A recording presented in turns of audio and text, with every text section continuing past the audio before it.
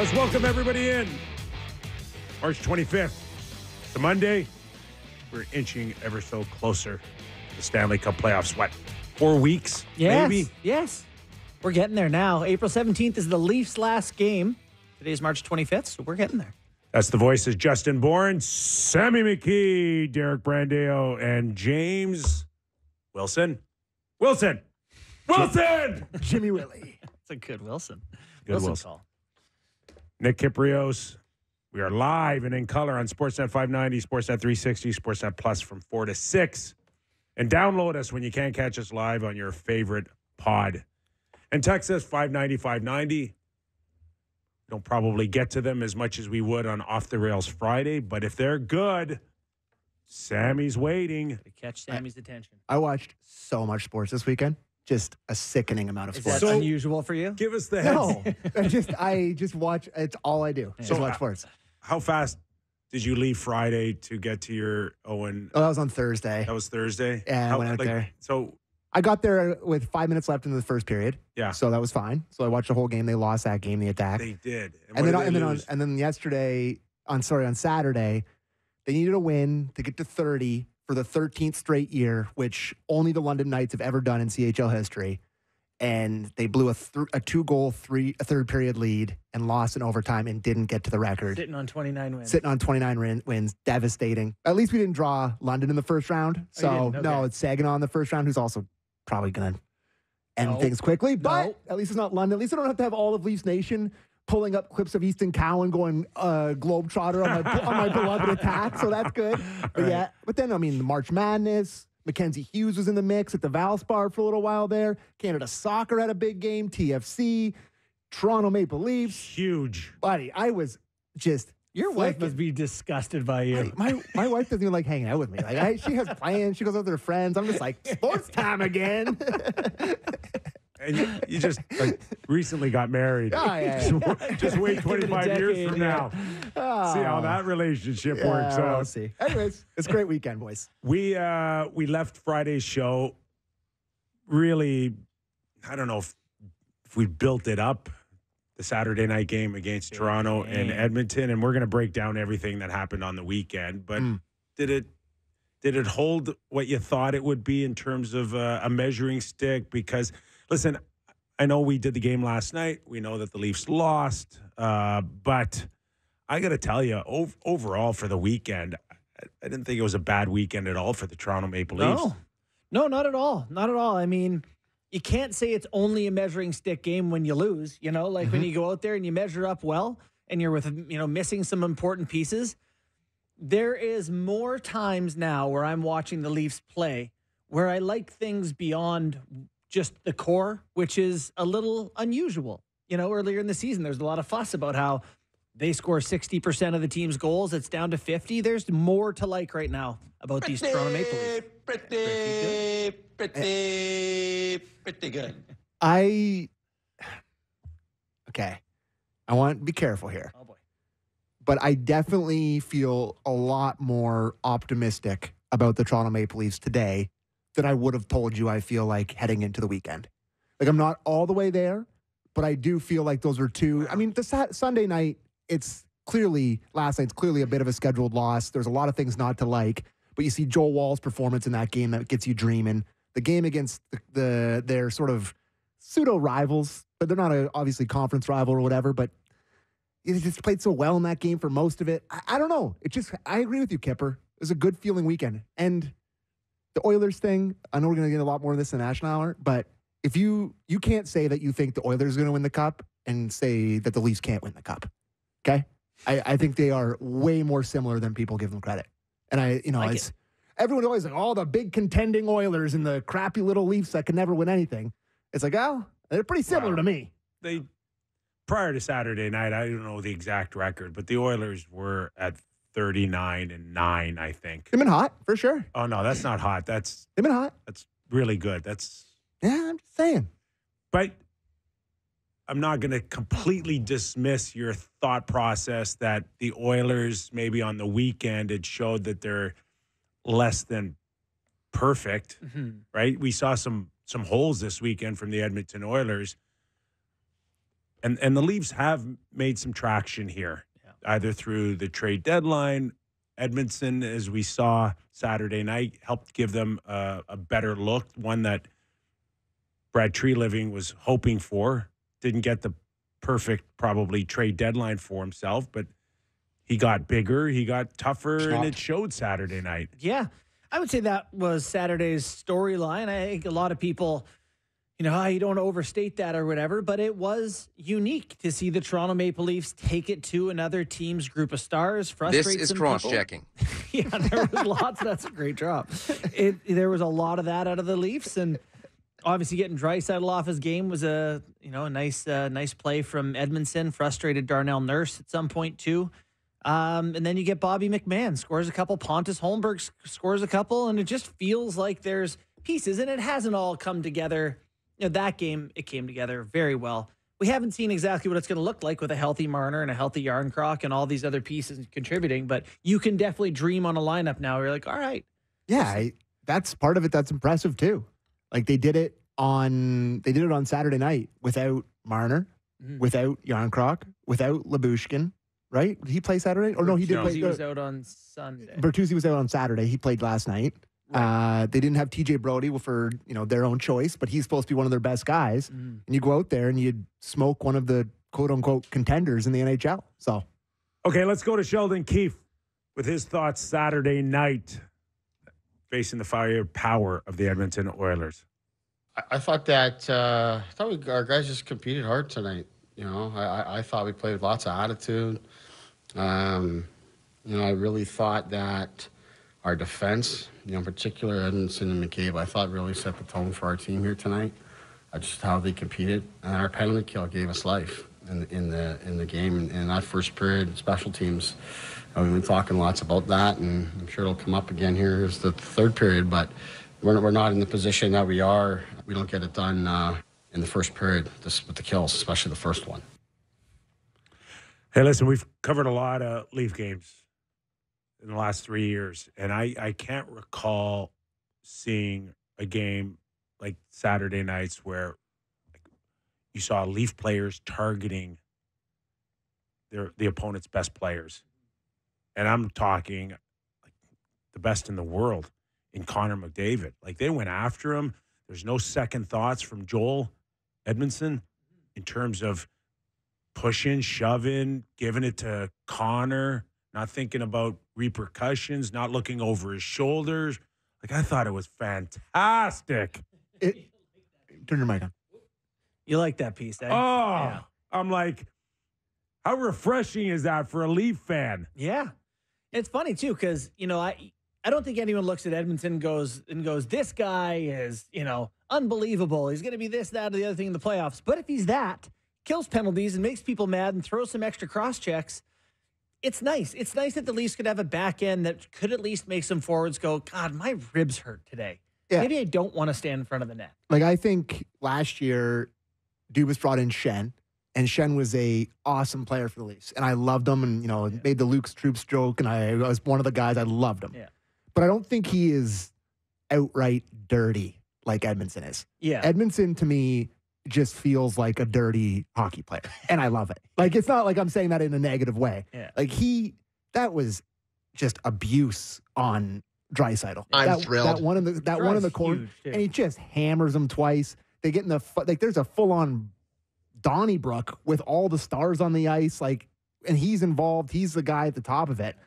I got to say, he's winning Leaf fans over. He is quickly becoming a fan favorite with Leaf Nation. Let's go to clip 4 on Edmondson and McCabe.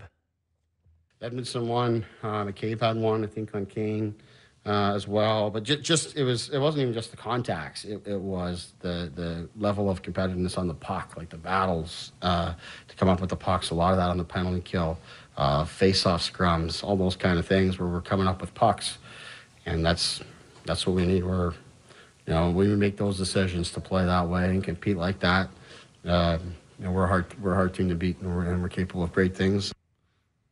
Oh, it changes the complete dynamics of the Leafs for me. If that level of consistency can hold. Yeah. And, I don't see any reason it can't. What I do like, Kip, is they had Brody out for a couple games in a row there, and you didn't feel like there was a guy in the lineup who can't play in the league. And so I think that means in playoffs, if anyone is struggling, you feel like they can go to their seventh guy and even their eighth guy and still feel the decor that is pretty acceptable. I know they don't have who Colorado has or Vegas has or even Carolina has at the top end of the back end, but they got a lot of fives.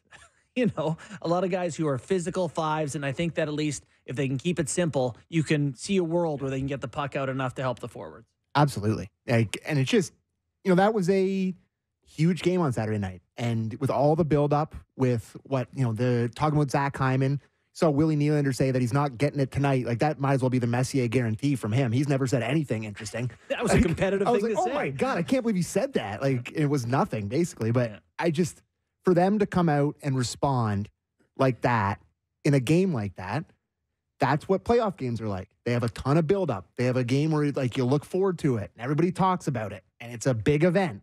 And you come out and play that greasy and that aggressive and that well. It makes you feel good. It does.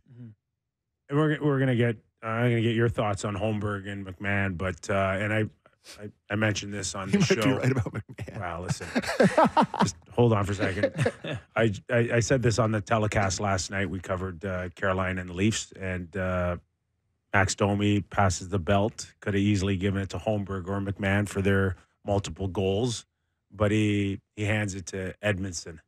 And that's the one thing about Max is that, what stood out for Max for me in the last month and a half is everything he says, everything he does is kind of inclusive. Like, it's all about bringing the guys in, saying the right things to bring in that closeness, that competitiveness that the team needs moving forward.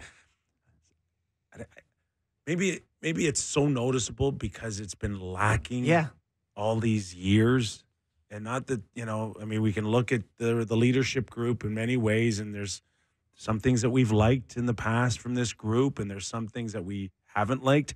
But this guy is consistent in his message sending. Everything isn't about me or I. It's we, or I don't have a discussion with you at all. No. And you know what? I said this to you yesterday, that it feels like he's the bridge between Team A and Team B. Like, it's almost like, Matthews and him are pals. Sounds like they hang out at the back of the plane and, do their thing. They have a relationship. They seem to like playing with each other. Matthews passes it to him. It passes to him a lot. A lot.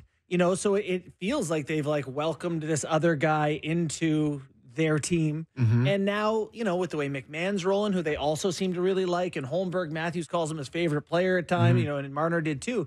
It almost feels like you can it feels like there's more connection between the groups and you're not just a team of four guys. And I think Max deserves a lot of credit for being the first guy to sort of create that bridge. What'd you think about his fight?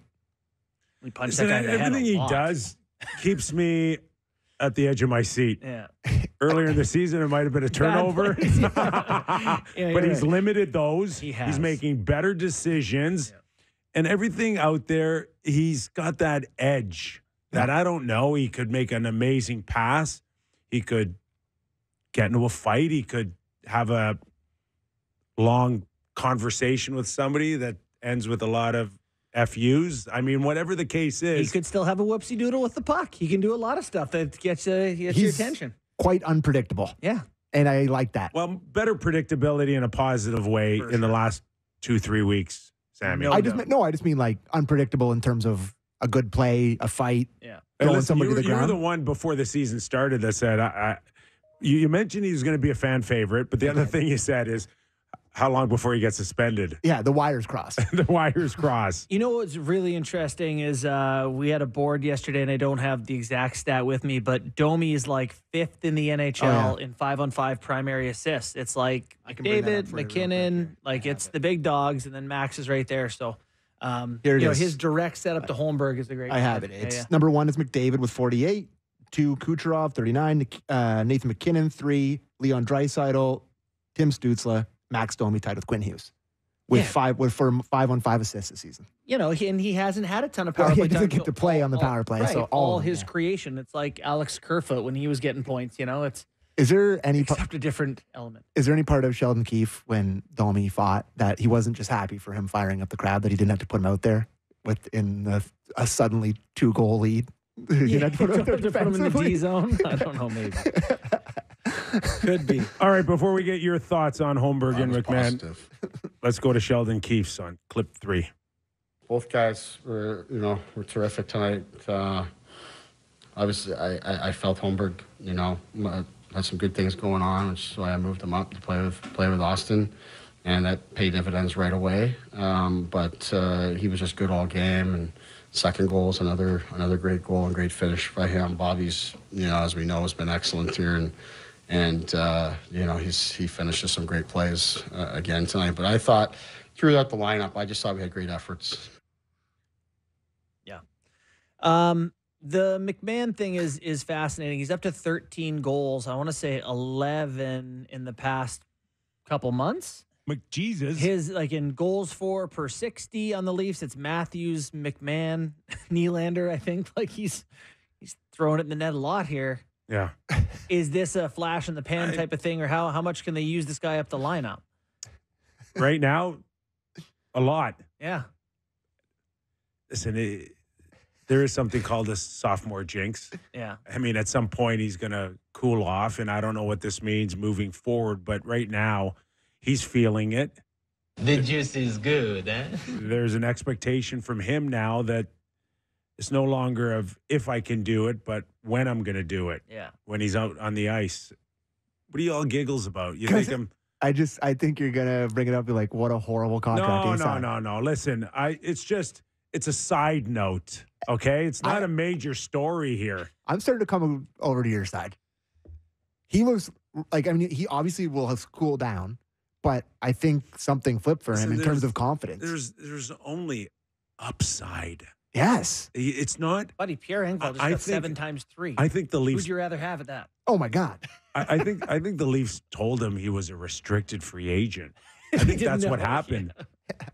He must have. Yeah. But only upside, Mason Marchment. If I would have told you Mason Marchment was going to make $4 million one day, you guys would have looked at me like I had 3 heads. Yeah. Yes, absolutely right. would have done that. Agreed. Okay? Yeah. But there's only upside for these guys that just kind of can hold it. But hey, he wanted the security.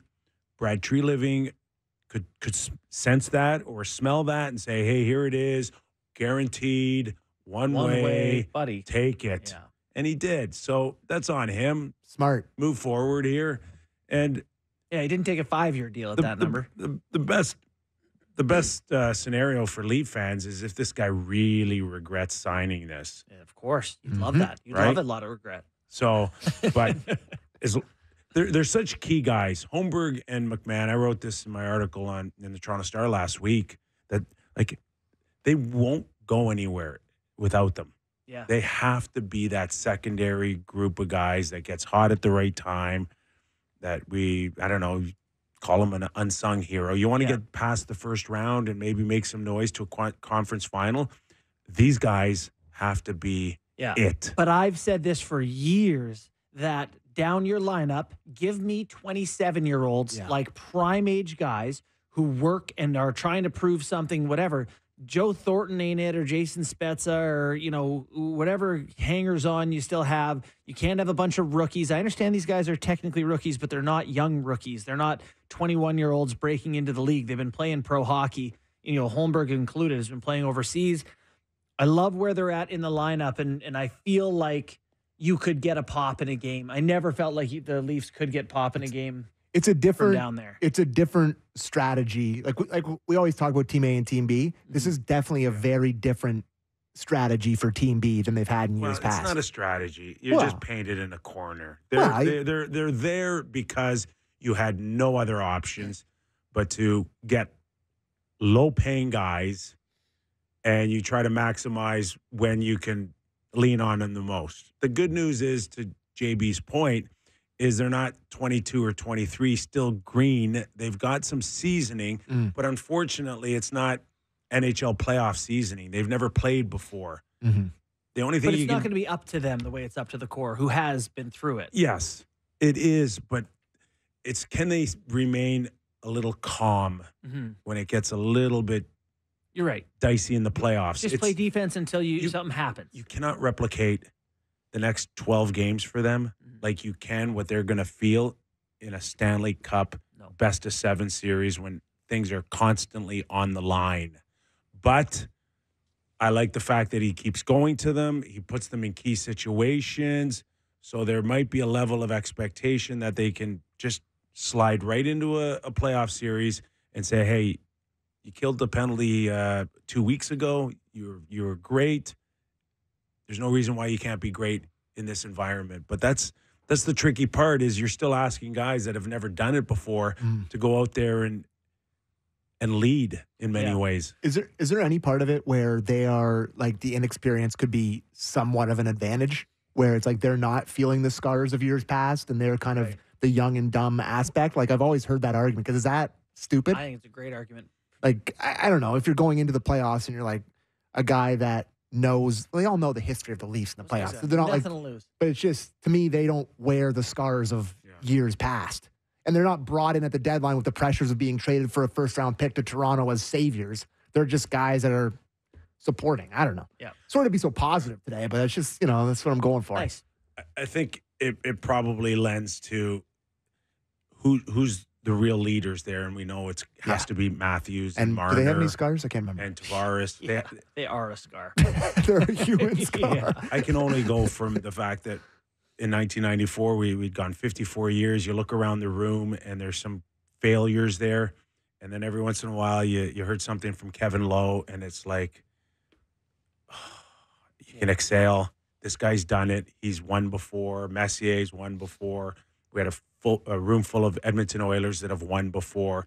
When they tell you to calm down, you believe them, right? They need Joel Edmondson to pipe up. So Stanley Cup champion Joel Edmondson. Are Matthews and Marner and Tavares ready now? If things get a little hairy, that their voices can carry in the dressing room. Okay, they don't have a ton of experience, but they've got some thicker skin, and if they can lead the way, then it'll still be easier for McMahon and Holmberg and company to trust them. Yep. Yeah. You earn the Stanley Cup. That's the only way you win. Yeah, they've played 8 playoff rounds now, those guys. You would expect some experience. The other crazy thing to me is like you're keeping McMahon and Holmberg in the lineup. They had 12 forwards the other night.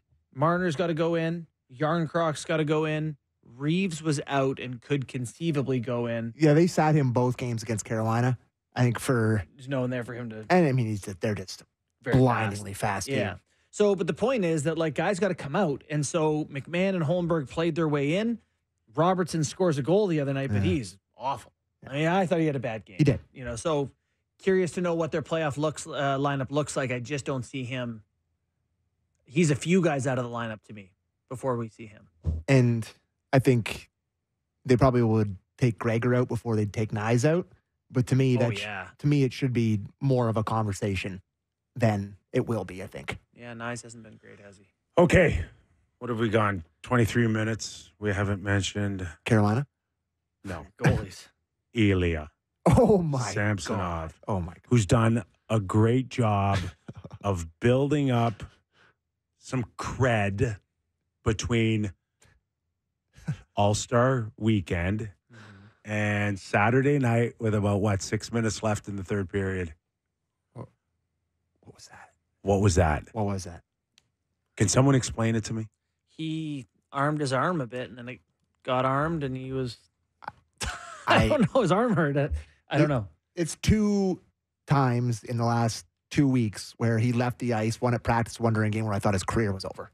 But this happened last year 10 times. It happens a lot. And it happened in the second round. And I think it annoys Sheldon Keefe. By the way, when asked about Would you like to hear the clip? Yes, if we have something. We do have it. It's clip 1. Looks like he's going to be fine. Yeah. Happened? I do. Yes. What happened? He got injured. And it's not anything near what it appeared or what I thought it might have been.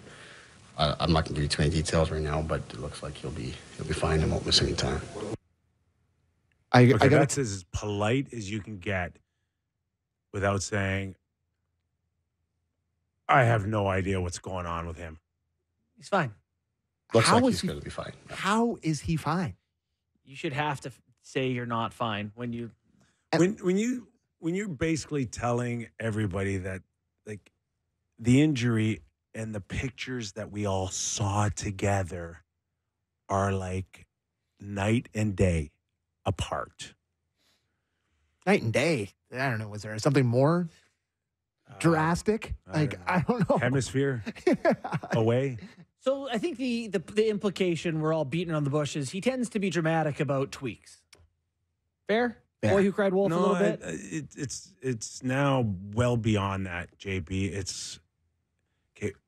Can we count on him when the chips are down that he won't disappear? That's what the players are asking themselves. So you think and each other. It gives him an out if things aren't. I don't know. Listen, and we had this conversation last night on the show, and like I'm not questioning if he's hurt or not, or if he's faking. That's him. Something hurt. Something bothered him. Yes. But it's now about like how durable can he be when you need him, and where's his break point for saying, I can hang in here. I will battle this. I won't let you guys down. I'm going to do everything that I can. And if they're going to carry me out, it's not to hear my coach 15 minutes later go, call me out. That's all Sheldon did in that clip we just heard. He called out his own goaltender. It's not what it appears. It's like your stupid rearview mirror in your car. Well, what's he supposed to say, Kippy? Who, Sheldon? Yeah. He's hurt? We'll reevaluate him? No, I in all honesty, I think because we've seen this movie so many times, Sheldon did the appropriate thing. Agree. Yeah. Because if he's not honest, a little bit honest now, then he puts it off for tomorrow, the next day.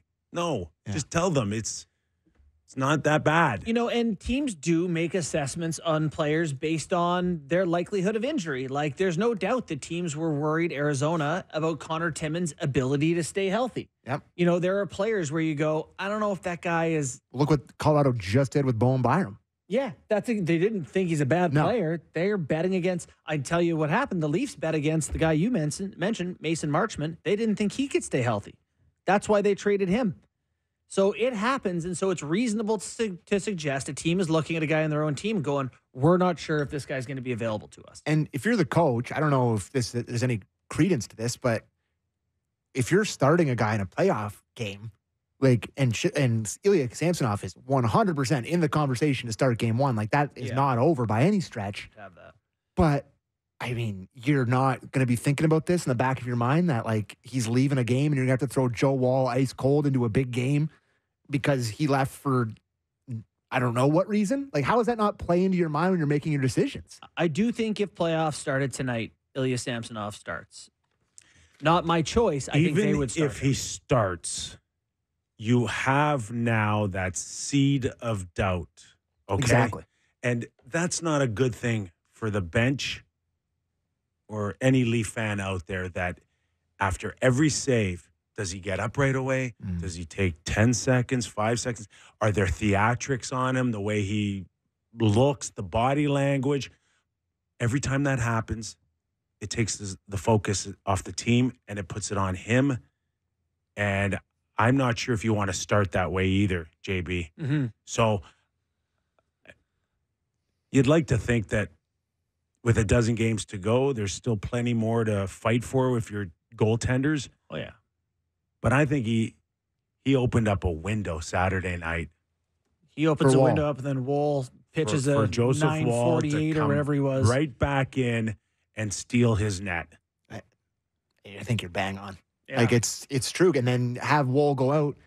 And you got to think that the way Woll played yesterday, he felt it. Like, I didn't love the first goal, I'll say. But then the second one, he can't do anything. Then he just locked in. Yeah, he was unbelievable. Odd man rushes all night. And he's a competitive guy. He wants to be the starter. He wants to start the playoffs. How can you not love that if you're the coach and make you want to start him more than the other guy? Anyways. It's all up in the air still. Very much up in the air. Okay, we'll take a quick break here, and we come back. We'll pick up our conversation on Joseph Woll and his efforts last night against Carolina, including a tough start, but finished rather strongly for the Toronto Maple Leafs, so plenty still more to chew on regarding the Toronto Maple Leafs on the Real Kyper and Bourne Show. We're just getting started. Don't go away. Frederick Anderson stopped 31 shots last night for a 6th straight victory as the Hurricanes topped Sammy's Toronto Maple Leafs. Sammy, Yes, Skippy. did you not watch last night's game and think, Freddie's going to blow it? Freddie's going to blow it. For my narrative train, I was praying for it, of course, and for my beloved Toronto Maple Leafs, I was hoping, but If he was in a Leaf uniform and that was a playoff game, would he have blown it? yes. Unequivocally, yes. That took you all but a split second to answer. I will say, when he's on, there are a few more aesthetically pleasing goaltenders in the league than He him. was good. Big and Well, he was flopping around a couple times. Couple times. Couple pucks kind of got in behind him a little bit that didn't end up in the net. But yeah, I mean, we can have a quick conversation on Carolina here before we move on to more Leaf stuff. But to me, they are if I had to set the betting lines, to me, they are close to a prohibitive favorite to win the cup. You know, there's a couple teams in the West you can talk about, I guess, Colorado or whoever you want. But man, the way they snap it around, they are impressive. they have a lot of forwards, a lot of forward depth, very good defense. If their goaltending holds, they're going to be tough to beat. They're not particularly tough, No. which you may say is a playoff question mark. But I just thought the Leafs on a back-to-back with travel, with Carolina rested, getting to the inside, like to in front of Could Freddie, there's no uncontested looks. It was And you guys a lot of traffic. You guys brought it up a little bit during the intermission, especially Kyper with the Nylander play. But it felt like so many times, and then probably a lot of tired brain, that they would get to like the half wall and they just throw a pass into the middle Hope play. because Maybe they someone will be there, couldn't yeah. get to the middle at all, and they're just like, please let this connect with somebody. For sure. Saw that too. Couple of feelings I had from last night's contest was, number one, another feel, back-to-back nights of kind of playoff intensity. So the physicality that you had out of Edmonton, and then playing a team that might be favorites, one of the favorites to end up in a Stanley Cup final in Carolina. And good on the Leafs. It could have been ugly early, especially with the odd man rushes. But they hung in there, and they gave themselves at least a chance against a very good hockey club. Yeah. So I think if there's one thing that the Leafs can take out of this weekend is that in the playoffs, you get off to a bad start. You want to give up half a dozen odd man rushes. You don't get the chance to hang in there. You don't get the chance to save the game off of bad starts when you're not ready against a very good hockey club. And file that away because it's coming back in the first round. Yeah. They got away with last night.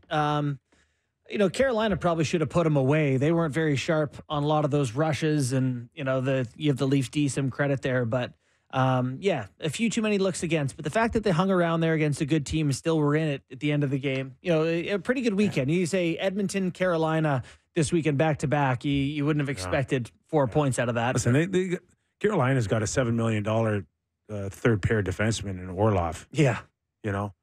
And Chatfield. Remember that name, UFA, guys. Yeah. Jalen Chatfield, because no one really talks about this guy, and I think he's sneaky good as a right-handed D. Could look good in blue and white All their next year. Yeah, I would like that. They're just rangy defensemen. Like, think of Slavin. Burns is huge. Yeah. Like, Pesci's just, big. long arms. They're just getting in passing lanes. Did you guys want to talk about how the power play or penalty kill? Do you guys want to talk about special teams again? Do you guys want Keefe on the Canes or on the game? He was very sour last Was he? night. So get ready for some short clips. Okay, so, well, let's do them both then. Let's start the overview of the Canes game. Sheldon, what do you think the difference was here today? Puck went in off our skate and into our net. Oh, thanks, man. Grumpy. All right, that was the difference in the overview. Let's hear his thoughts on the Canes, clip 7.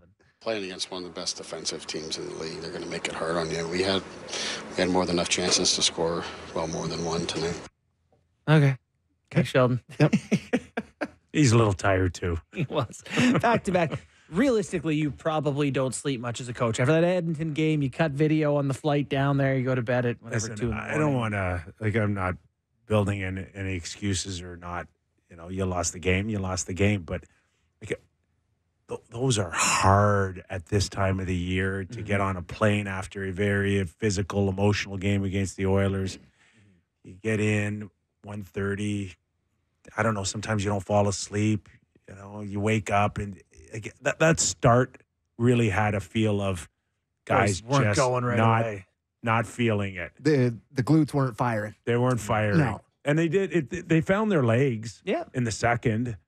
But to your point, it was a lot of individual stuff. Like, you know, it didn't seem not as much passing of the puck. You saw Willie trying to do his own thing a number of times. You saw Willie's it's going to get tighter for Willie, and the things that kind of worked earlier in the season might not. He's just, for me, it's not that you want to take that creativity away from him because he's such a special player when it comes to coming through the neutral zone or pulling a 90-degree angle cut into the middle or whatever. But, man, he's got to be really careful from here on in.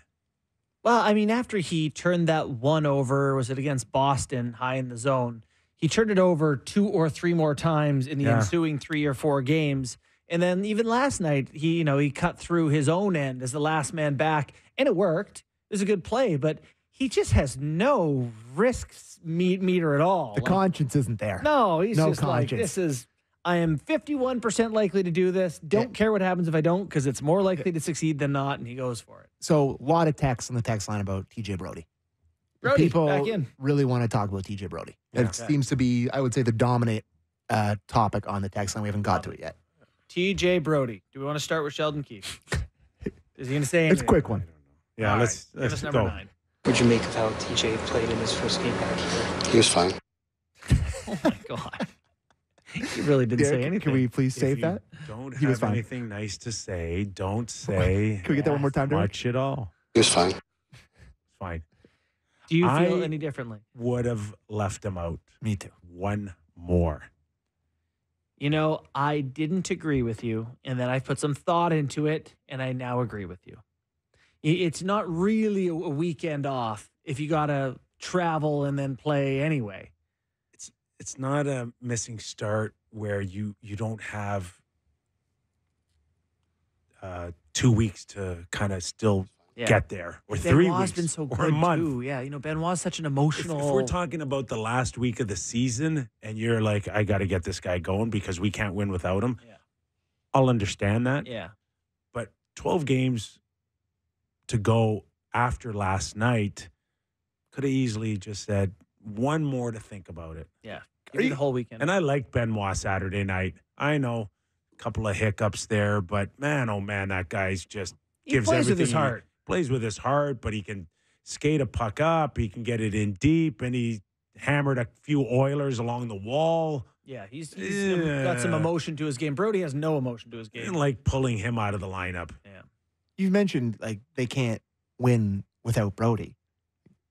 Like, are we But sure? maybe. Are we sure that statement's true? No. Listen, It's gotten to a point here where I Tree doesn't love him. certainly didn't.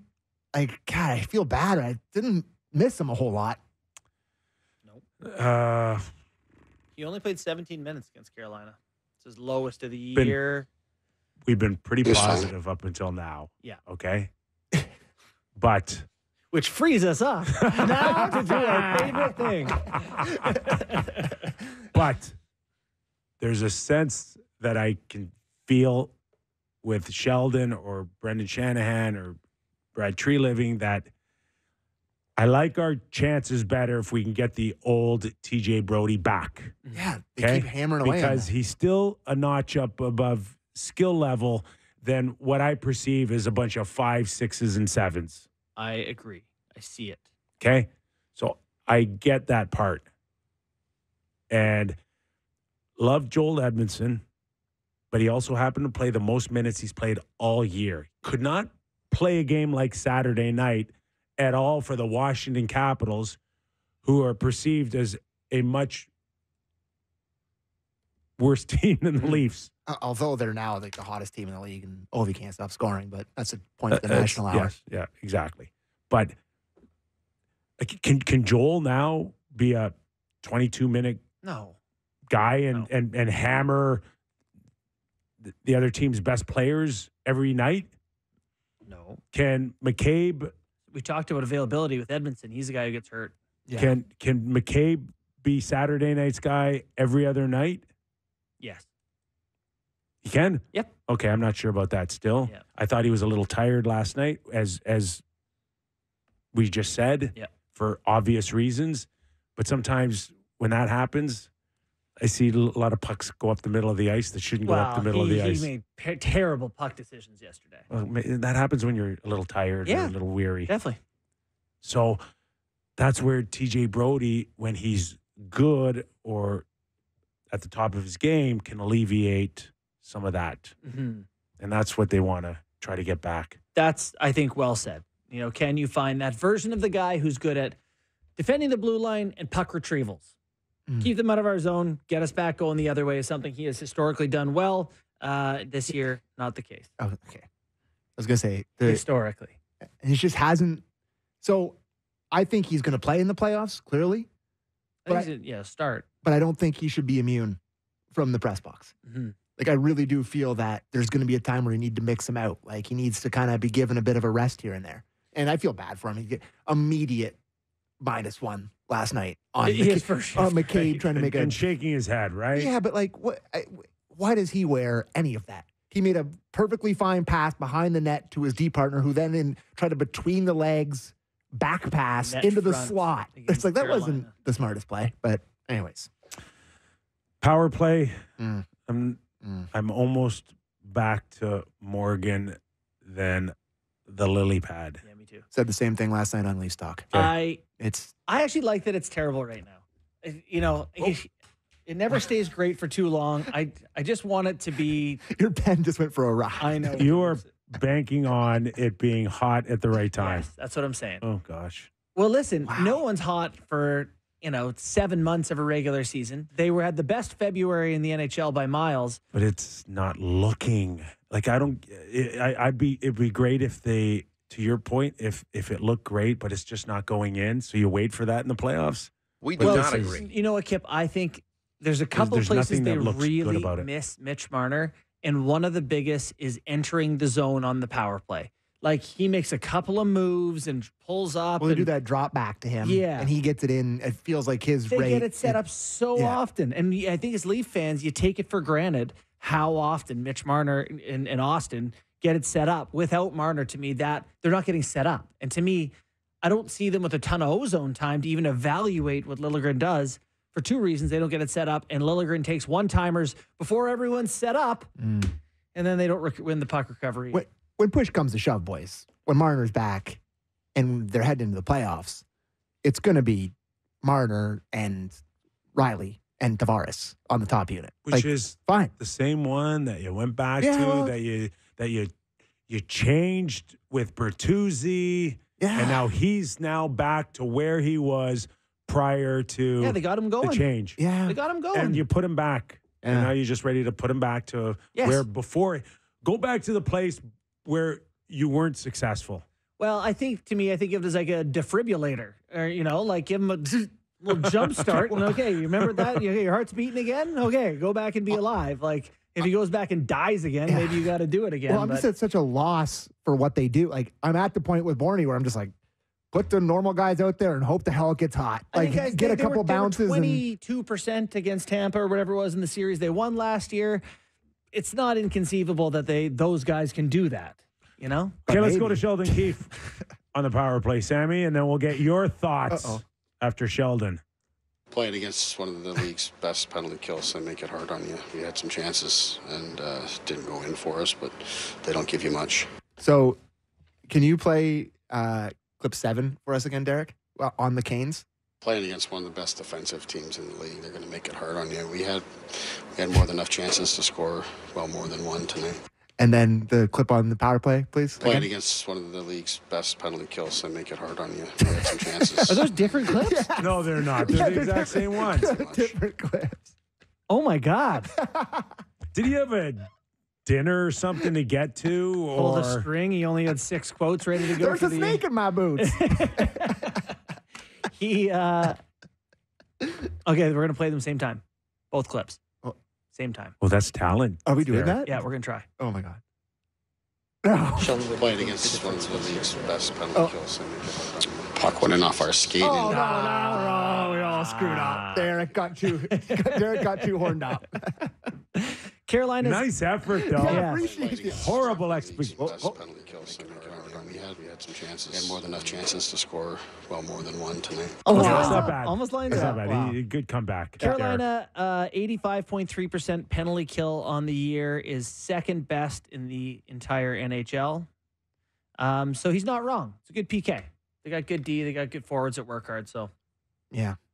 Win a lot of battles. Leafs forwards don't win a lot of battles in the penalty kill. who's supposed to be their killers? I don't know. Jake Gensel's got quite the record, since coming over. And was it? What is He's, it? I don't know, 15 goals for, none against on the ice. Yeah, he's been on the ice for 15 for and none against. Yeah, that's pretty good. It's good 15 ROI for 15 Carolina. for, none against. That's his time in Carolina. Seems like you probably should have got a first round pick for that kind of guy. I think. Well, they did. I think They might go to the final. So Yeah. Joseph Wall shutting down the penalty shot. Yeah. I think was a huge boost too for him Dude, there personally. was 3 or 4 times in that game where we said, if they come back, remember that save. You know, where he made those ones Yeah. that kind of kept them hanging around. Yeah. Absolutely. Yeah. Penalty shot So- was one of them. We assume that Samsonov's okay. How are you for Joseph Wall now starting how many games of a dozen here, Sammy? I got to tell you, I'm going wall this week. Wall to wall? Wall, Saturday night, Sammy. Wall to wall. Yeah. Really? He looked awesome. And you want to get one of these guys hot. That's the best goaltending performance there's been for a while. He looked awesome. Since Wall- his last one?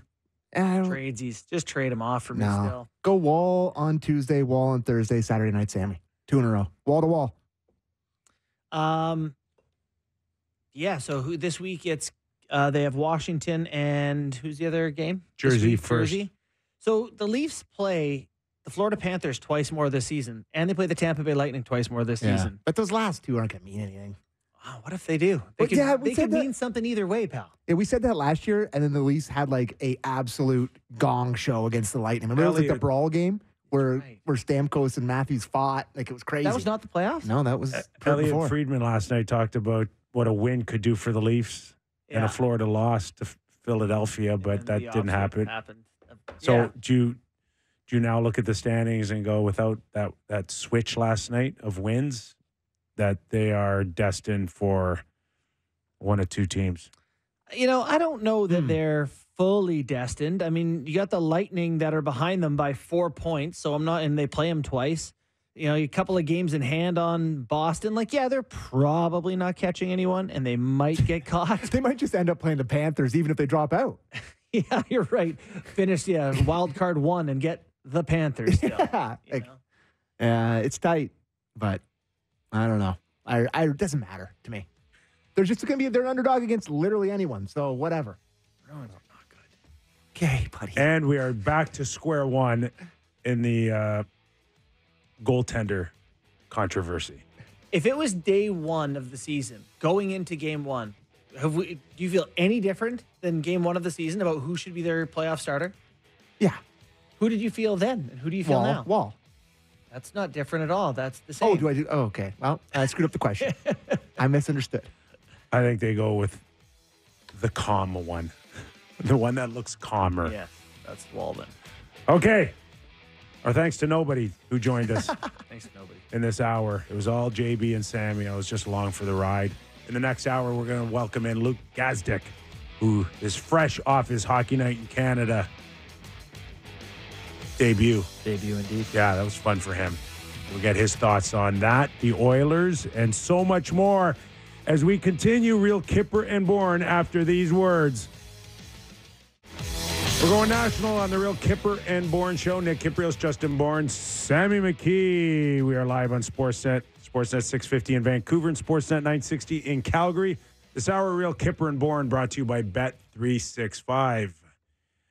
We're going to welcome in Luke Gazdic in a few minutes. Catch up on the latest this weekend.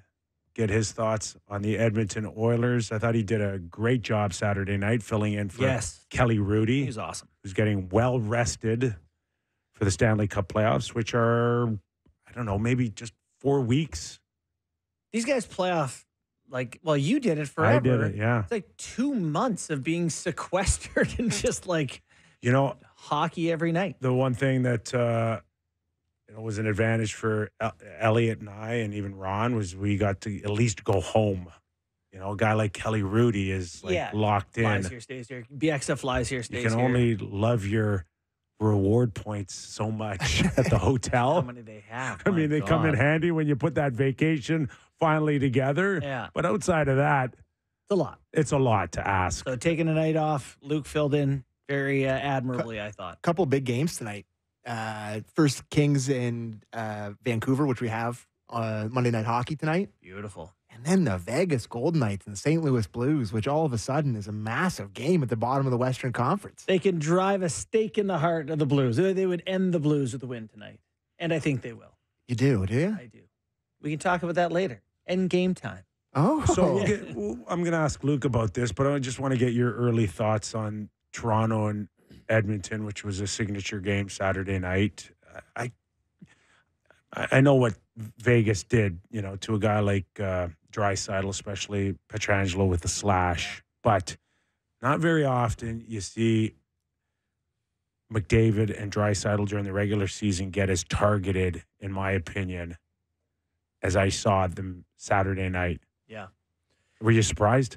Yeah. I was surprised because I've watched the Leafs for, 10 years now, covering it for Sportsnet, and haven't seen them ever do that, really. So that was something different. Edmondson, a little bit of an on-the-edge, dirty at times type of player. And Draisaitl, the stakes were high, right? It's a big Hockey Night in Canada game, and he's an emotional guy and managed to get under his skin pretty good. So, that was a unique moment for the Leafs. Okay, let's welcome in one of the busiest men in broadcasting, Luke Gazdic, former National Hockey Leaguer and now star of Hockey Night in Canada. Luke, what's going on, bud? Oh, thanks, Kyper. It's kind words. Not much. How are you guys doing today? We're good. So, someone that's lived that on a few occasions, that Saturday, it's a different feel than preparing for a game during midweek. Tell us about your Saturday on an iconic show. It was good. Honestly, it was a really fun experience. I got the call earlier in the week, so I got to, have some time to prepare for it. But, I agree with you when you said that. I've been in there now for some big Monday night hockey games, and I've done Leaf games on Wednesday night hockey, but it was just different. It just felt different walking in there on Saturday. And obviously the crew's bigger and there's tons of people around. And, once I got on the desk and we were running through the show with Ron and Jen and Kevin, I was getting a little nervous, I'm not going to lie, walking through some segments. But it was such a great experience. Everyone, including, production and everyone in the control room made it, I don't want to say easy, but definitely made it easier for me. And the fact that it was Leafs Oilers was awesome. Obviously grew up here cheering for the Leafs, and then spent the majority of my NHL career with the Oilers and follow them pretty closely now. So it was just a great game for me to walk into. And anything, from that game catch you off guard? I mean, geez, that was probably not how most people saw the game unfolding. What was your greater takeaway from a Leafs-Oilers game where the Leafs found themselves up 5 going into the third period? Well, I did catch a second of what Kip said. And in the first intermission, that's what we focused on, or what I focused on, was the physicality on their top guys. It was something you couldn't ignore. I think we circled back to it in the second period as well, because there was a scrum on the power play, on the Oilers power play, where they went to 4-on-4 with Draisaitl and Edmondson going into the box. But from watching Oiler games, you rarely see their top guys get targeted like that on a shift-to-shift basis. And the fact that it was the Leafs, too, which is a team that doesn't necessarily play that way all the time. And it was from the first shift. It was from the get-go. Like Morgan Rielly's first shift of the game, he had a box out on Connor, and then he tried to get to the net, and he gave him a couple cross-checks. And then Edmondson drove him into the boards on the second shift. And I was like, oh, man, they're they're making this an MO of their game tonight to go after these guys. If on the Oilers side, I mean, if you're an Oiler fan, I was pretty disappointed how they came out. There's 11 guys from Southern Ontario on their team. They lead the NHL in that category. And I just know for me, coming home was always a special game. Friends and family are here. Can be distracting, but it's only once a year out of conference. So I was a little disappointed with the Oilers' effort on that side. You can't just wait till it's 5-rip to get your power play going and, mount a comeback. But I was impressed with the Leafs' physicality and the way they drove the play. We're talking to Luke Gazdic, former NHLer, now Sportsnet hockey analyst. Let's add Hockey Night in Canada to that list as well. So we saw an exchange on the bench between Draisaitl and Evander Kane, and I think you guys mentioned maybe they were talking about maybe a power play or a situation on the ice.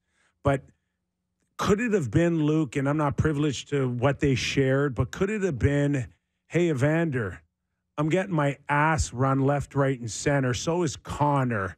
Can somebody maybe go after a Matthews or a Nylander in this situation? And sure enough, 24 hours later, Evander's a healthy scratch. But who's in that lineup that can answer the bell for the licks that those guys took? And is that something that Oiler fans need to be concerned about when it matters most in the playoffs?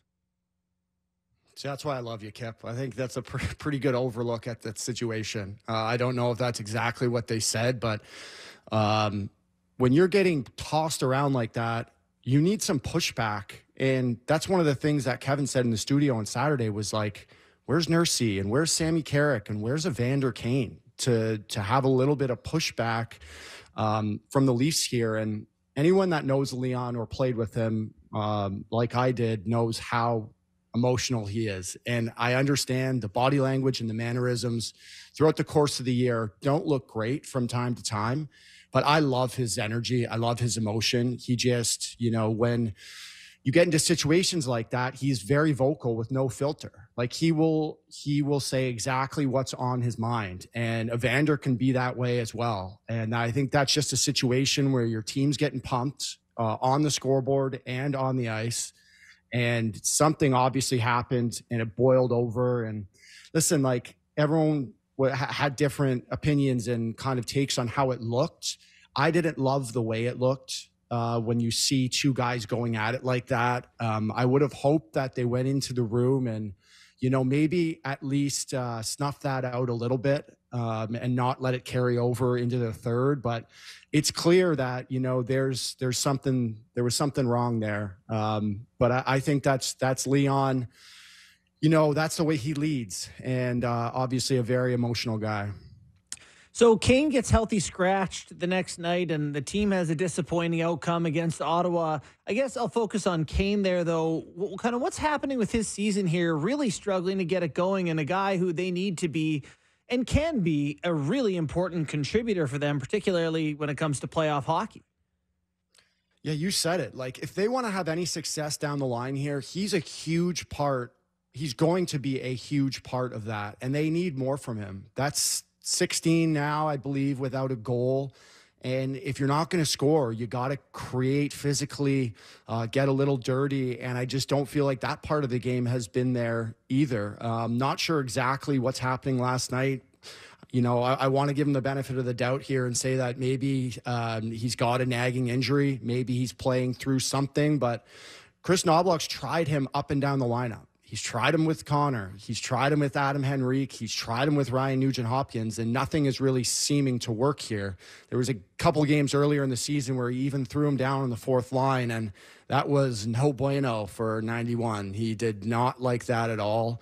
But he's just such a big part of their team. Like, he brings that different dimension for their offense, as big as he is and as tough as he can be.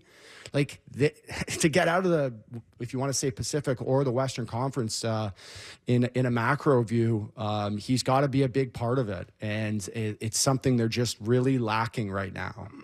Look, Saturday night, we all know the Oilers didn't get the start that they wanted, but still very much in the hockey game, down 2-0. midway through the second period. And then the third goal where Evan Bouchard's going to retrieve a puck with Austin Matthews, has the positioning to get the puck in first and actually hops to his left to get out of the way so Austin can go and get the puck. That ended up being the third goal in the hockey game. And listen, Evan Bouchard's a hell of a talent. We know that. But that was pushing snow like I've not seen in a very long time. And I'm just wondering if Oiler fans see that in the playoffs, like, how can this team win?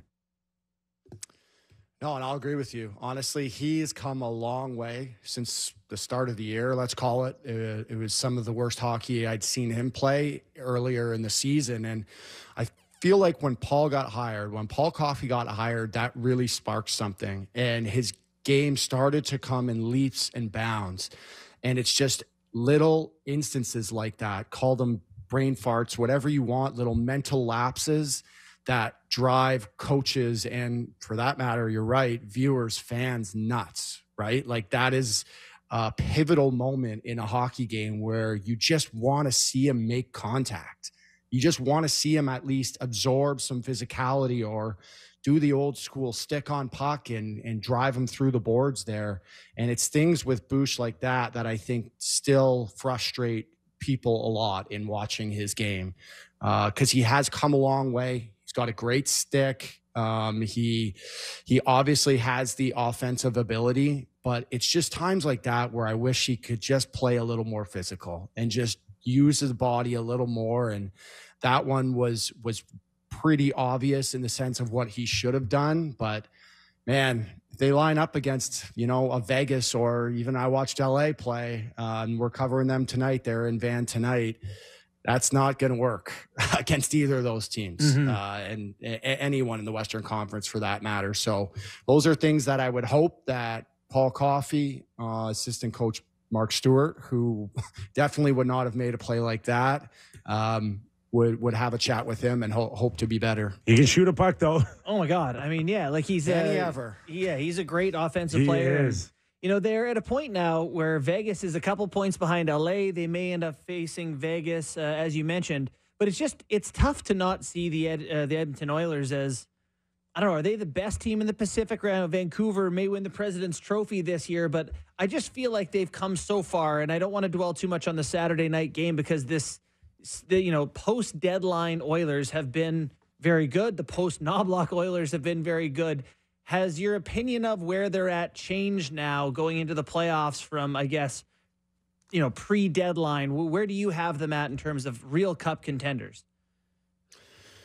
You know what, JB? It's funny. I don't want to give you too much of the show tonight, but we have a little segment called Take Your Pick. Yeah. And our producer, David Azuma, said, who's the best team in the Pacific? And I'm thinking, how do I say Edmonton after this weekend? Yeah. With the position that Vancouver's in and how well they've played on a consistent basis. Like, Vancouver loses their top guy in Thatcher Demko, and Casey DeSmith has stepped in and played incredibly well for them. They're getting efforts from guys like Nils Höglander and Connor Garland all over the score sheet. The years that JT Miller and Quinn Hughes are having, like, they're a treat to watch. And I see how people are not giving them a ton of credit for being a Stanley Cup contender here.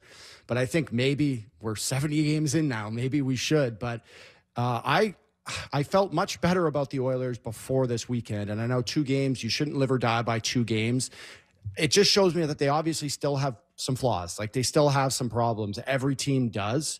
But all in all, this is probably one of the more confident years. I know they ended the season really, really strong last year, but I'm still confident in what they have. It starts and ends with me in net. I've said that since day one. Mm-hmm. If Stuart Skinner can play some good hockey and get hot and go on a run, there's no telling what this team can accomplish.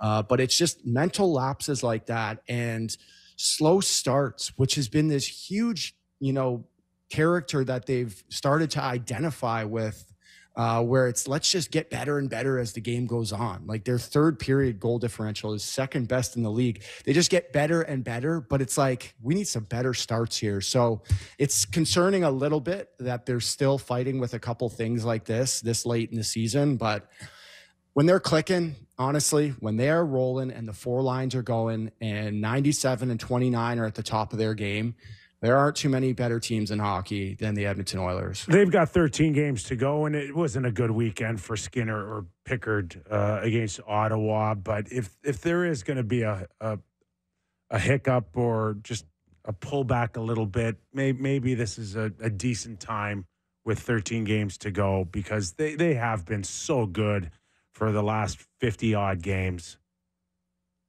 Yeah.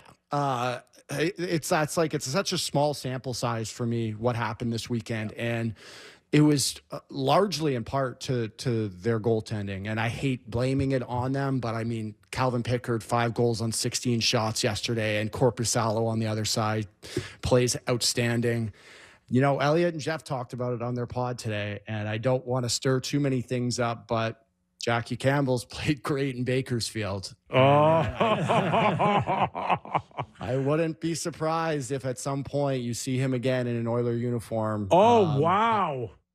Wow. I don't know about that, but he's played outstanding in minors. I threw out Matt Murray, so we're even for the Leafs. Yeah. I mean, I'm not the coach, I'm not the GM, but he's played some really good hockey down there, and you never know. He's still under contract for 3 more years after this, right? So, we'll see.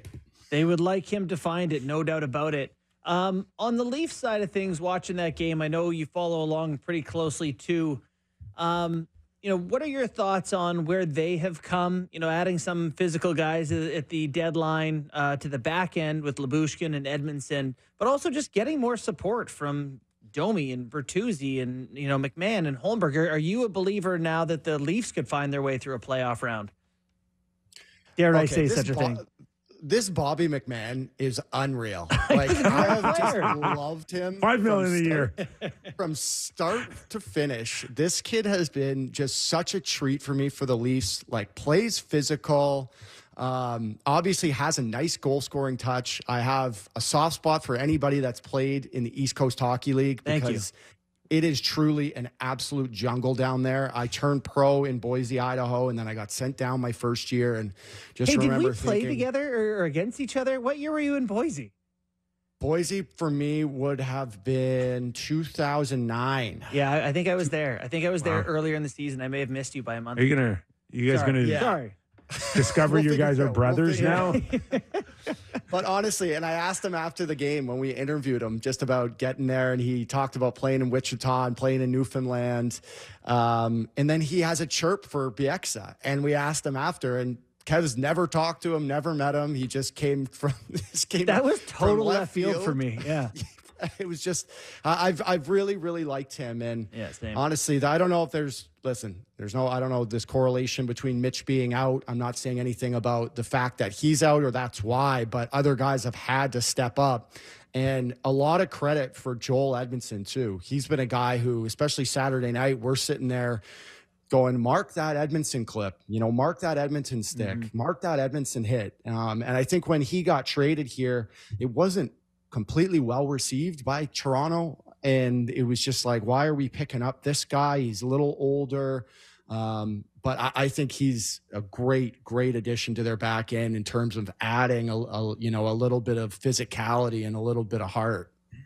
Absolutely. Just for the record, Luke and I both scored 1 goal for the Idaho Steelheads in 2000. I'm looking at the, you had 14 PIMs in 2 games. I had 21 PIMs in 11 games. So I fought a couple times there too. A lot of tripping or what? So did I. I had 8 tripping penalties. Luke, were you one of many that watched Samsonov come off the ice going, is this season over? Well, yeah. Anytime you see someone that needs to, pretty much be carried off the ice like that, we were all kind of silent too. And I remember I was thinking about the long term. Like my mind went straight to the long term, but I looked the play before. We were trying to see if he got hit with a shot high or if he stretched out too far. I think that was the big thing that people were looking at, was that his right leg missed the post. So did he just kind of tweak his groin a little bit? But you try not to think of the worst in that situation, because honestly, he was outstanding. I know that he gave up 3 goals in the third, but it could have been a lot more than that in the first 2 periods. He played some really good hockey and has played some really good hockey as of late for this Buds team. Awesome stuff, Luke. We really appreciate your time. I know it's been busy, and you're right back at it tonight, correct? Yes, sir. We got LA at Vancouver, Monday Night Hockey, 8:30 pregame. There you Beautiful. go. Well, keep up the great work, man, okay? We love watching you. Awesome. Thanks, guys. Thanks, guys. All right. A new Lucky Luke Yes. for Sportsnet. Yeah. Oh, and the McMahon comment was hilarious to BX because I was just like, are they buddies? Did they go way back? But just a random dig to BX. That was fun. God, a lot of players play on an ECHL team over a In year. that eh? year, you're looking at that Oh roster. my God, there's so many guys. It is baffling. For the record, I had a torn MCL and barely hobbled around for a few games. Okay, just for the record, in my era, man, Yeah. you'd almost quit before going to play in the East Coast. Yeah, for sure. Like, it was nutso. yeah. Like scary. Scary. Yeah. Like, you're going down there to die. Survive. You're Yeah, gonna die. your hockey career is going to die there. Yeah. Now, much different. Developmental, right? You only run 10 forwards because they want guys to develop. It's meant to be Yes. you play all the time. Interesting. It's actually insane We're- because there's 3 fights and all of a sudden you're like, I guess that's how Terry Ryan ends up playing. yeah, We're exactly. gonna hear like a lot of guys playing in the NHL from this league now. Yeah. It's funny. It won't be as uncommon as my era. My dad at the start of his second year got sent down to, I think it was the IHL maybe then, was that below the NHL at the time, Yeah. and said that he basically learned to fight there because it was such a circus and you had to learn to stand up for yourself. Particularly, he had played in the NHL, he's Yeah. 6'4", It and all was of the a sudden, CHL he got sent to. my dad? The Fort Worth Texans. Okay, CHL at the time, yeah. He had 73 points in 62 games Not and bad. 80 PIMs. So he Well, went. Yeah, Yeah, he there you had go. a couple tillies. There you go. But yes, now it is not so much just a pure fight fest, which is good. Nice. Yeah. Same with the AHL too. Like the AHL was a league that was, you think of those guys that were running around down there, even, in the early 2000s, Yeah. like Marasti and all those Go guys. Look at my Hershey Bear team I will. with Craig Berube and Yeah. Jeff Chikrin, Don Knockbauer, Al Wacko Hill. It's like the intro at the start of Slap. Wacko. Oh, remember Andre the Poodle Lassard? Yeah. There's some fights in these games. I'm just looking at the PIMs on that team. Don Knockbauer. Oh, yeah. Snack bar. Yeah. He had 174 PIMs in 42 games. Oh, What a year. I felt What with so the subsequent litigation. I felt so safe on that team, man. Yeah, Jeff Chikrin had 210 PIMs in 55 games. No goals, Deportation. 5 assists. A lot of Went to fights. training camp with Psycho McMichael. Psycho. I can't even tell you the guy's first name. just went All by I knew Psycho. was Psycho McMichael. I'm like, oh, this is going to be fun. What have I got I myself gotta tell into? you, when I went to play in the coast, my mom had some concerns because that was the reputation, right? That was, but it certainly is much more a development league now, even. Oh, and people love like the East Coast League. The attendance around there. Oh yeah, there's some really good cities. St. John's is a wonderful place. St. John's, Yeah. Fort Wayne. My cousins who live in Florida, who I've mentioned before on the show, they used to love it when it was the Leafs farm team was the Orlando Solar Bears. Yeah. And those Oh. games are awesome, apparently. Buddy, I've my- always wanted to go, but I've never Solar been. Bears, Everblades, I think. Yeah. My division, Greenville Growl. My division, though, was I was playing in Idaho, Yeah. and we played in Vegas, Salt Lake City, which is beautiful, Victoria, and a couple places in California, which are not nice cities, but warm weather. Yeah. I think it was an awesome division to play in if you're going to play in Vegas, the yeah. coast. Sure, that was good You for play you. in the I'm East sure that Coast. was good for you at that time. Yeah, it went great. Hardly any trouble. Game time, boys? Let her rip, Sammy. All right. It's game time presented by Bet365. Visit the app for the latest odds and find out why it's never ordinary at Bet365. Must be 19 plus. Ontario only. Please play responsibly. I said, only 2 games on the schedule tonight. So I thought before I got into those games, I would check the futures and check the Stanley Cup favorites, like I always start doing at the start of the week.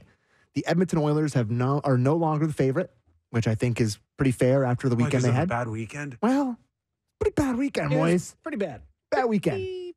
Okay, hold on. Okay. Who do you think's the favorite today? Small sample size or bad weekend? Come on. No. Bad. Well, yeah, small sample, bad weekend. But I mean, they got pumped in Toronto on Saturday night. It wasn't close for a lot of that game. Right. And I know a lot of people, like, puck didn't go in early for Edmonton, whatever, but it was 5-0 going into the third. How about that play Henrique made at the blue line? That's one of the worst plays I've seen in the NHL. God. He kicked it around like it was a that was bad. tennis ball or something. That was What was bad. going on there? But then they blew it to Ottawa. Were they up 3-1 against Ottawa? Yeah. So- And we just heard from Luke. It was goaltending. Corpusalo, okay. One of the worst seasons ever in Ottawa history for a goaltender. Mm-hmm. And then you look like George Vezina last night. Go figure. I don't know. It's goalies, man. So who do you think the favorite is right now? Is it Carolina? It is not. Uh, It's the Rangers. Really? The Rangers are 7-1. Hey, listen, I love the Rangers for obvious reasons, but I just don't see it. I see them in the mix, but They're tied with the Are Colorado they Avalanche, ready? co-favorites. Are they Avalanche, ready? yeah. I think they are. I think you do, eh? I love their team. Like I really do. And First line is Kreider, Zibanejad, Roslovich. yeah, Panarin, Trocheck, Lafreniere, Brodzinski, Wenberg, Capo. Panarin's having a VC, heck of a Goodrow, year. Rempe. Get out of here. I like with that the team. Rangers. I like that team. Anytime I watch them, I like them. Although Lafreniere has come I a do like very Lafreniere a long lot. way. Man, some teams And missed the could you boat. pull up the decor there? Yeah, right. Yeah. Keandre Miller, Braden Schneider, Eric Gustafson, Adam Fox, There's- Zach Jones, listen, Chad Rudel. There's still some development there with Keandre Miller. I love him. Yeah. By the both way, can I be would love skate. to trade for him, but I think in 2 years, this guy's going to be fantastic. But there's still work in progress there. They do have Shesterkin. That helps. So, and if you want to find where the Leafs are, they are now 16-1.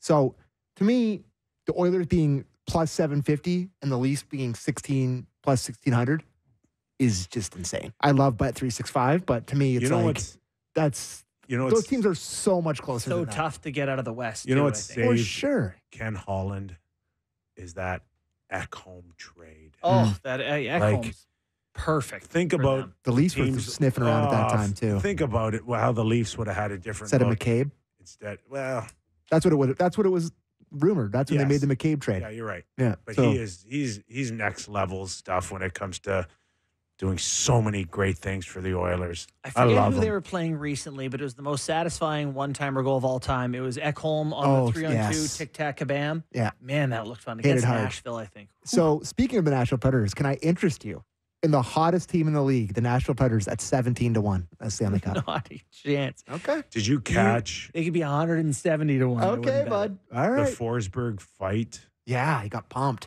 Philip Forsberg? Yeah, you know Mo what? Seider filled him in. Seider's a big guy, Bring and me Mo he Seider. threw him. Yeah. He did. He threw him. But I'm telling you, for You like for that a, such a Forsberg's in there. skilled player that you would never think would have that kind of anger to fight. That Was it a mad fight? It was a mad fight. Yeah. And Forsberg did terrific. Did he win the fight? No. But was he that guy that woke his whole teammates up to another level? 100%. Well, it's kind of like Simone Benoit fighting Nick Delorier earlier this year, where he's like, Yeah. oh, God. like, no, okay. no, this we're is doing way it. worse. But this is like Mitch not way Marner worse. fighting This Mo is Seider. way extreme, man.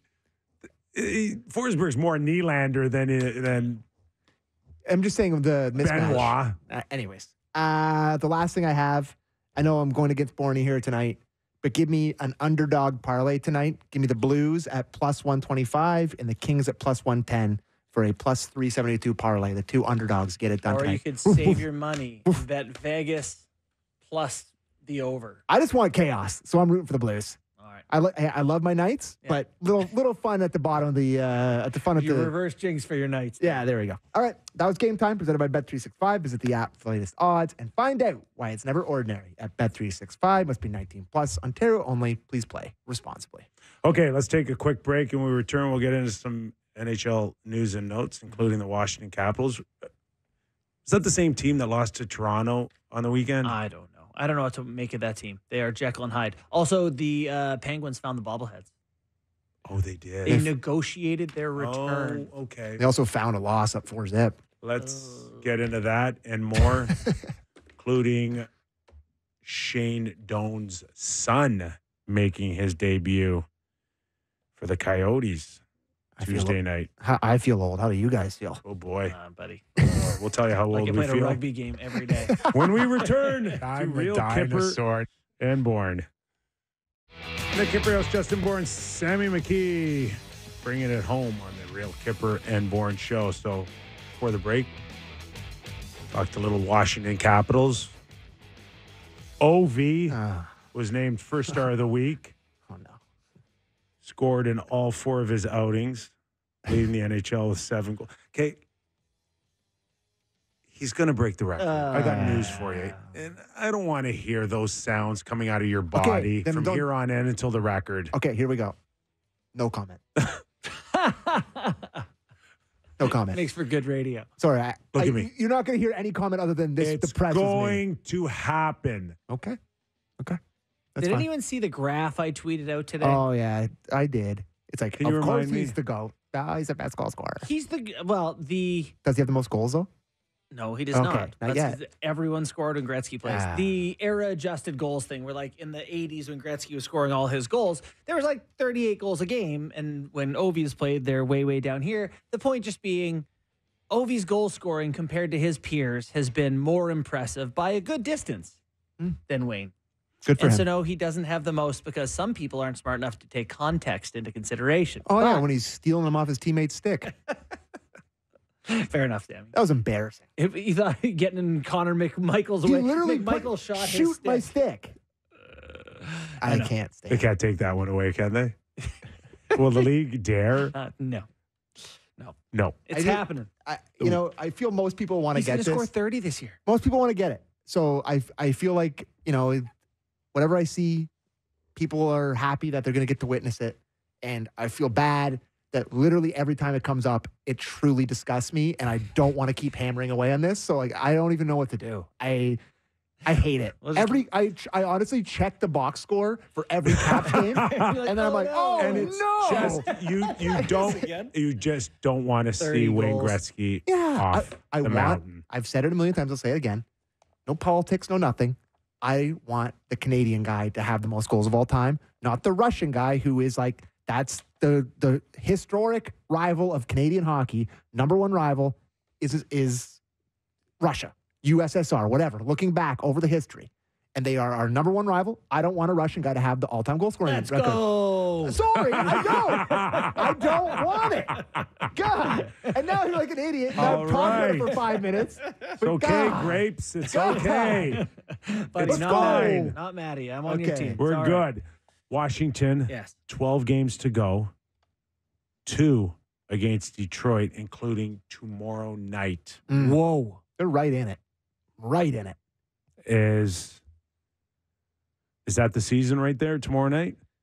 You know what? I'd love for that to be the case, but they're just so close. Like they're 1 point up. If Detroit wins, they're at 80 and 79 points. It's not enough to say one way or the other that it's the season, but it sure is a massive hockey game.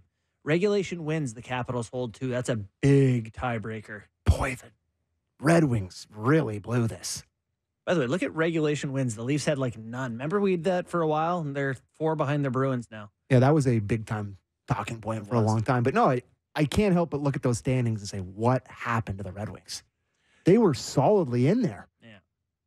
2 wins for the Washington Capitals since getting throttled by the Toronto Maple Leafs and losing Tom Wilson for 6 games, who, by the way, will not appeal the 6-game suspension for the high stick. But like Carolina in a shootout That was a crazy game. How is that the same team that played the 7-6. Leafs? 7-6, I know.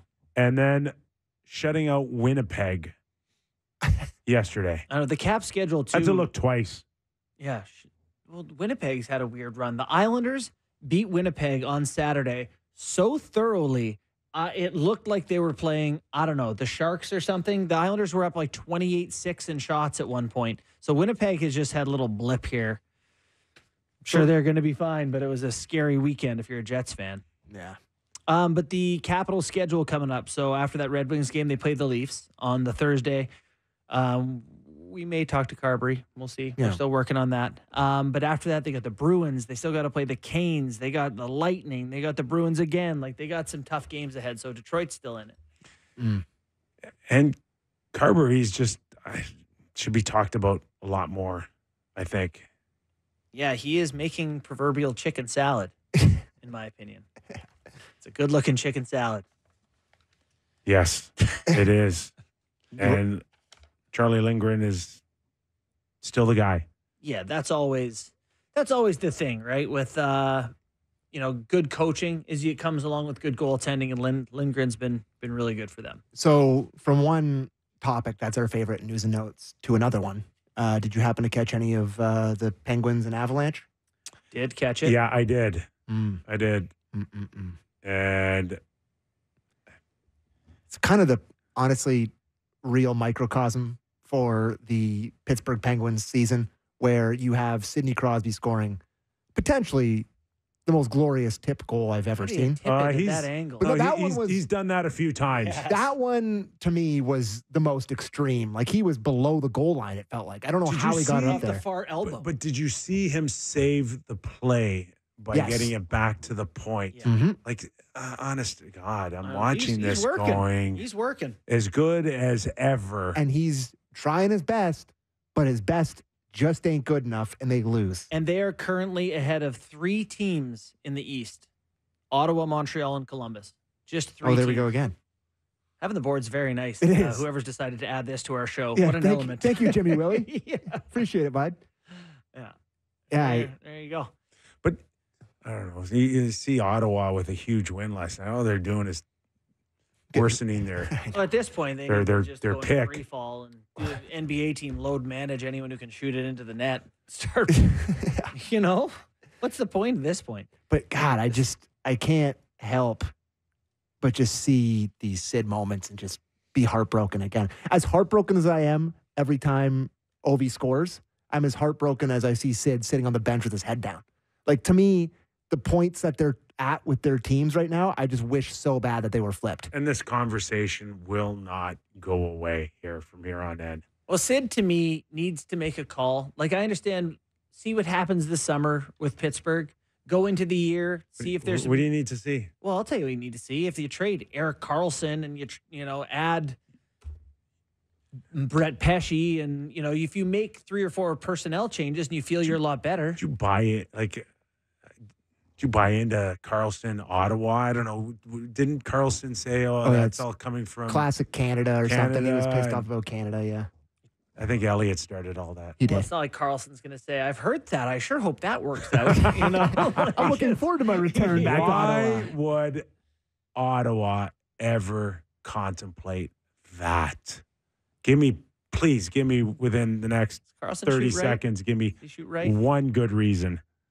Maybe he shoots right. Did he shoot right? Is that, he that's does. not a good enough reason. No. I think that you're just, I don't know. It'd be a classic Ottawa, think they're better than they are, make a trade to kind of think you're putting them over the top, get a star in there. Buddy, they need So- to have an aggressive summer, though. This so- isn't it, but that's not the move. Wasn't So- it Mac that said this is the biggest summer of their franchise history? He did.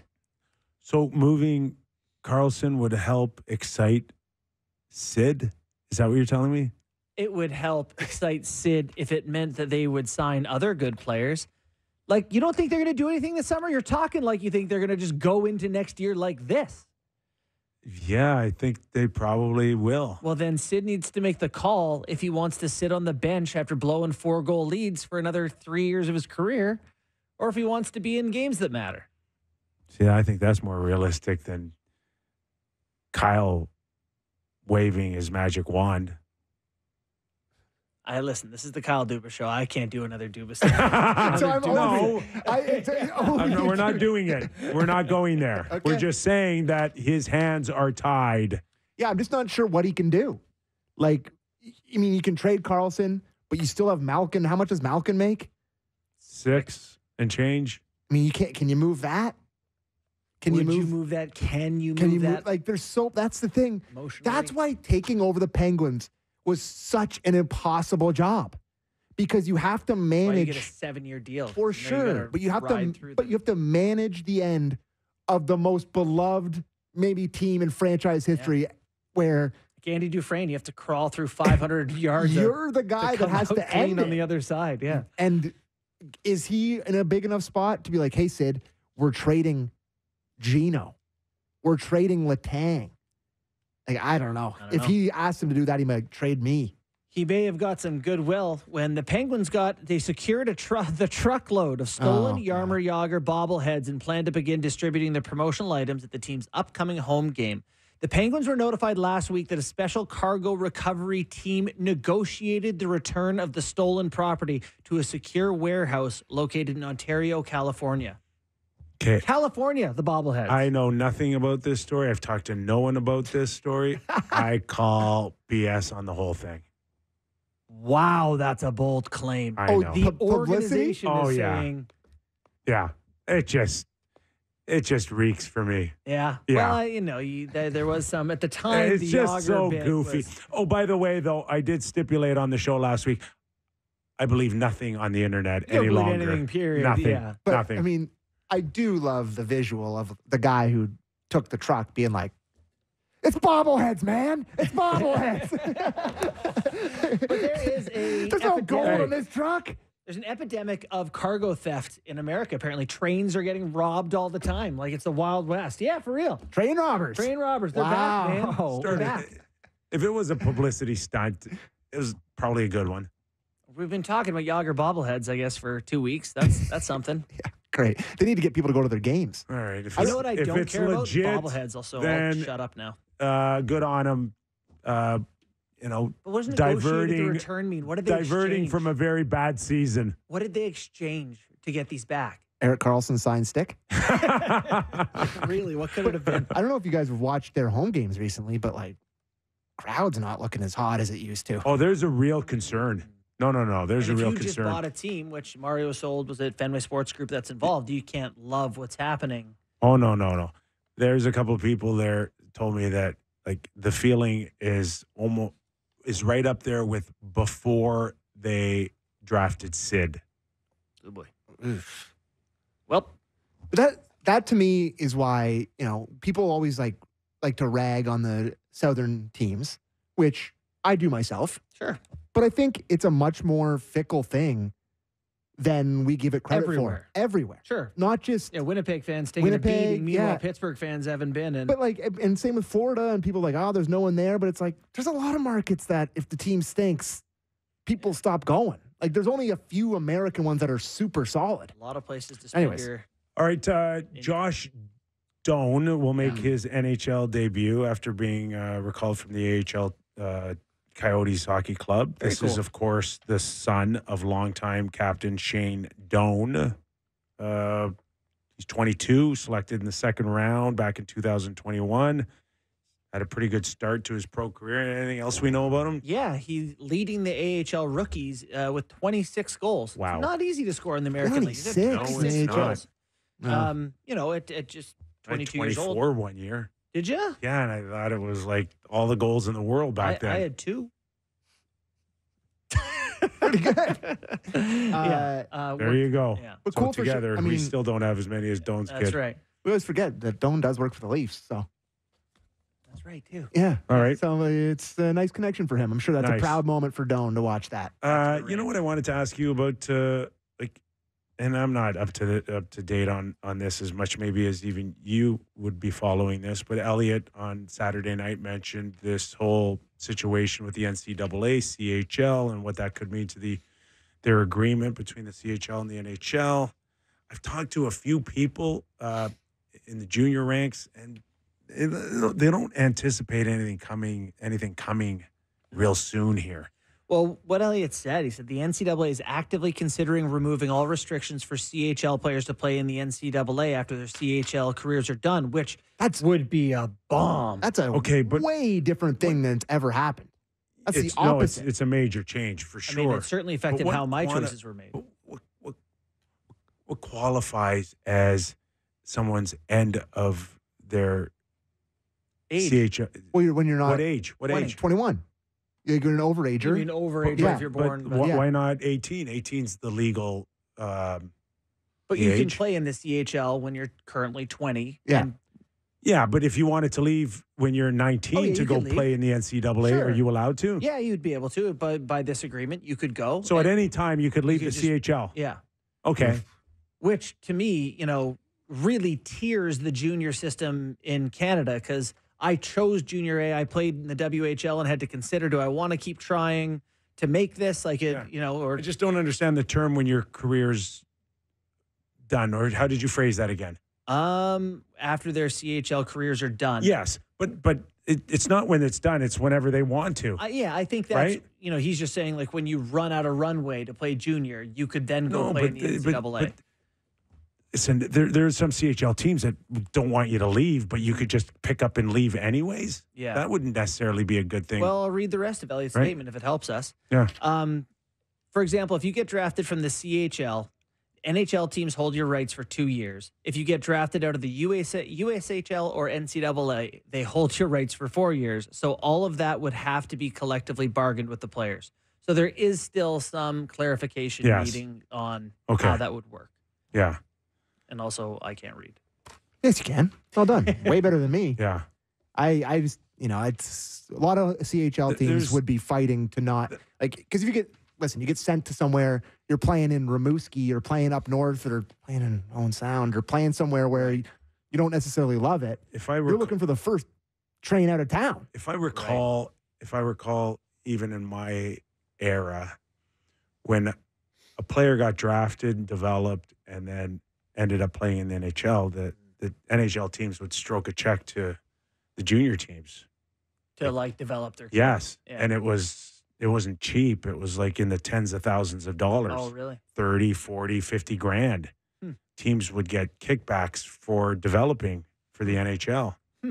So I don't know how it stands today. Yeah. But if someone was to leave after 2 years and go finish in the NCAA, do they still pay a portion of that? Yeah, do they I don't not know. pay it at all? And really weird to think of what would become of college hockey if you get a bunch of the best 20-year-olds out of the OHL decide to go become NCAA players and they have 4 years of eligibility playing until they're 24.